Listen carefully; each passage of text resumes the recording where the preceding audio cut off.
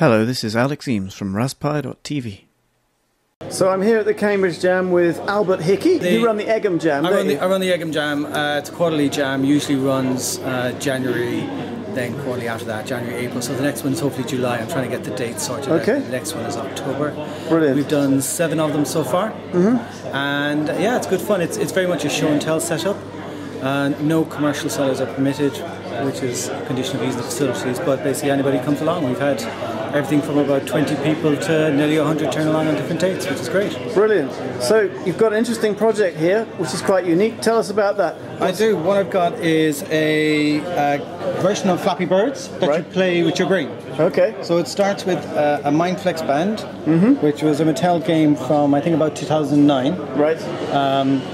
And they're available on eBay at these stage, these headbands, and what they've got is a little piece of metal that you put against your temple, and it reads your EEG, so your brain waves. Okay. And then somebody far more exciting than me figured out how to get an Arduino to decode it. Right. So if you just search for Mindflex Arduino hack, you'll come up with a page that explains all about the Mindflex, all about the board that's on it, how to solder in the 2 wires that are required, and it also gives you the Arduino code to use to get the data out, which is great.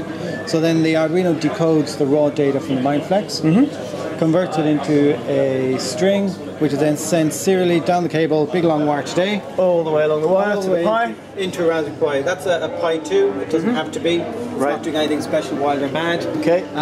Into the Raspberry Pi. And then the Raspberry Pi is coded with Python and Pygame to play a version of Flappy Birds. Okay, so can you demo that for us? I can indeed. Let me see if I can get this to come up. So you got to put on the headband. It's highly fashionable. And then put little clips on your ears. Right. Just to get the circuit created. And that's basically it. There should be a little LED flashing on the side of that. Yes, there is. And if that's working, then we're getting data. Okay. So what you do is you just press space to start.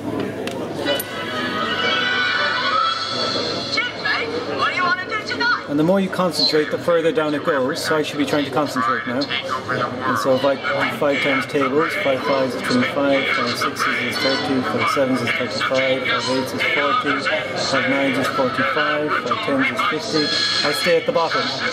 And then if it, now it's at the top. For me, if I blink, my attention goes down. So if I just keep blinking, it moves to the top. And so you got to try and get through the gaps. The speed of this is dependent on the data feed. So you'll see the raw numbers. Yes, you see the raw numbers on the left-hand side as the data coming out of the EEG. And so that's the speed at which it reads it. So it moves forward 1 every time, and you get to move 1 option every time. But you move to the absolute position. So again, I should be probably doing 5 times tables, and you've got to get through the gaps and get the highest score. So the looks really difficult. It is challenging. You do have to concentrate, and the highest score I've seen here today has been about 170. Oh wow, that's some of the kids are great impressive. It's very, very good. Brilliant. So yes, thanks, Albert. Good fun. I'll be putting up the code, the details in the next week or so. So I'll let you know when it's up there. Brilliant. Thanks. Take care. Thanks, Albert.